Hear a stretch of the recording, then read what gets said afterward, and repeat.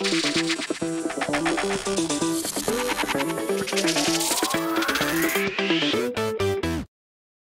with their final pick in the 2020 NFL Draft, the 227th pick, the Chicago Bears add more talent, add more depth to their offensive line. They select Lachavious Simmons from Middle Tennessee State. What is up, guys? I'm back with another Bears offseason reaction video. If you're new to the channel, subscribe for more Bears. Okay, I'm just not going to say that anymore. You're probably sick of hearing it for the 5th time today, but definitely do subscribe if you enjoy my content. But guys, the Bears added more talent to their offensive line. They go back-to-back with offensive line picks, which I was really happy about because I was wondering, when is Ryan Pace going to attack this damn position, okay? It was not great last year. We needed more depth. We needed more competition, but he did attack this position a lot later than I would have personally done it. I would have liked to have a more elite, safer prospect, but again, Ryan Pace did get tremendous value with his early pick, so I'm not going to hate too much. And he did still fill positions of need for us in other areas.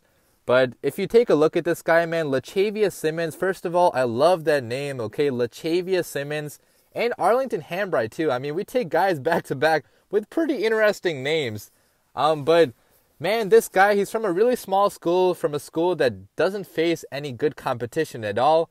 But if you watch his tape, man, he thoroughly dominated, every single team that he played against. Obviously, you would hope for that given that he's being drafted into the NFL against some of the best competition in the entire world. But man, I just really love what I saw so far, okay? He has overwhelming strength, really, against the people that he played against. He has this nasty field demeanor. He has this nasty sort of attitude towards the game that we desperately need on this offensive line, okay? He brings that swagger, that aggressiveness, that really competitive mentality that I feel like, again, we're missing from the rest of our offensive linemen. He has pretty strong hands. He has a lot of raw power in his upper body. And if you look at his strength, man, he has enough strength to really pancake defenders and seal off these running lanes for his teammates, okay? He's created a lot of running lanes for his running backs, for at the second level as well. He can move beyond the first level to the second level and get to these linebackers because he is pretty fast as well. He's a pretty good athlete.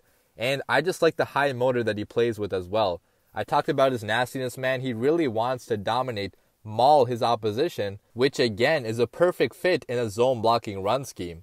So I think that Ryan Pace with this pick, he really tried to get the best player that could fit Juan Castillo's scheme. And I'm seeing a theme with the last pick as well. Both these guys in a zone blocking run scheme at their best are going to be absolute monsters if they pan out. This guy is really versatile as well. He started every single position on the O-line besides center. So if you want to put this guy at guard, you can. If you want to put him at tackle, once he has more experience, you can do that as well. So he just provides so much value as a depth piece for the Chicago Bears. I mean, if you can play both tackle and guard, that's a backup that you really want to have. So again, he was a 4-year starter at college at Tennessee State. He was first team All-Ohio Valley Conference in 2019, so he had a lot of success last year.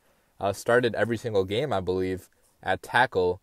Yeah, all 12 games at tackle he started at 2019.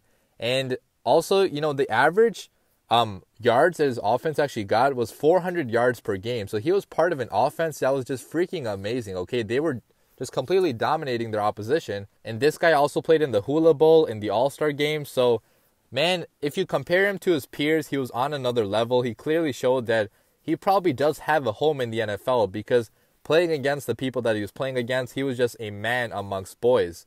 And guys, something to take into account, the last Tennessee State player that the Bears drafted was Richard Dent, okay? So that's some pretty good company to be with. Obviously, it doesn't really mean anything, but I'm just saying that these smaller school prospects, they can turn out to be absolute studs, okay? Because people overlook them. People think that because of certain stuff that they can't control, they're not that good. But if you actually work at it, if you want to be the best, you absolutely can. And Richard Dent, obviously, he's proven that. So I honestly have a lot of high hopes for this guy. He has a ton of potential. He's going to have to learn with Juan Castillo, in the system, how to be a better player, refine his technique as well. But this guy at his best, man, he's going to be a freaking monster on this offensive line. An excellent pick by Ryan Pace. If this guy actually lives up to his potential, this is going to be an absolute steal by Ryan Pace for years to come. So let me know what you guys think about this pick in the comments down below. But for the last time today, as always, bear down.